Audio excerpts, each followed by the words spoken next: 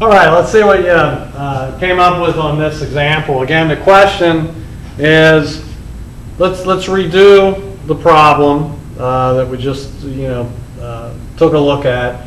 And the question is, what would be the moment to make the combined stress at the rear of the footing equal 0? So basically, we're saying, hey, we're going to come up with a new moment, but the distribution of stress would now be like this.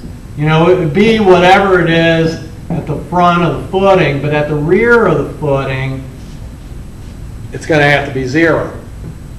Okay? So, in reality, if you just think about maybe our little table here, okay? We're not really too concerned with what goes on at the front, all right? What we are concerned with is what goes on at the rear. And at the rear of the footing, the combination of the two has to come out to be 0. Now, the question you have to ask yourself is, does the moment, since the moment can vary now from at least the first example we did, does that affect P over A at all? The answer is no. The load's still 100 kips, area is still the same area, the P over A, the direct compression stress, still negative 5 KSF. The only thing that varies is this. Okay? Well, you tell me what the equation has to be that says negative 5 plus x equals 0. What does x have to be? Plus 5. So, at the rear of the footing, the bending stress has to be such that it creates a 0 combined stress.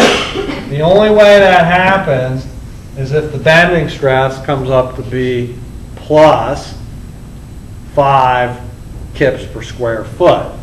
So the answer to this question is really MC over I has to equal 5 KSF.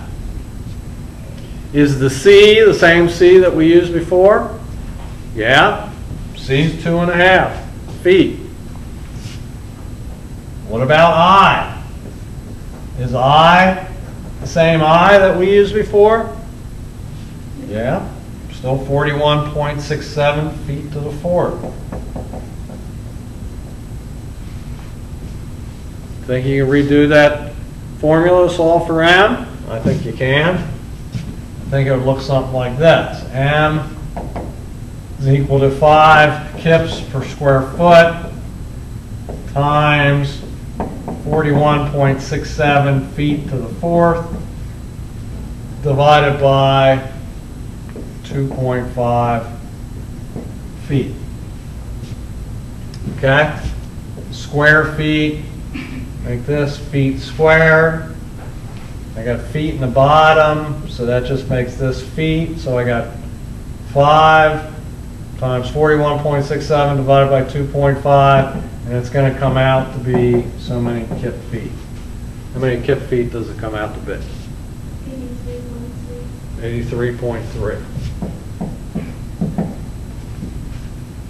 So a moment of 83.3 foot kip feet is going to give you a combined stress of 0 at the rear. Now it's going to be something bigger at the front.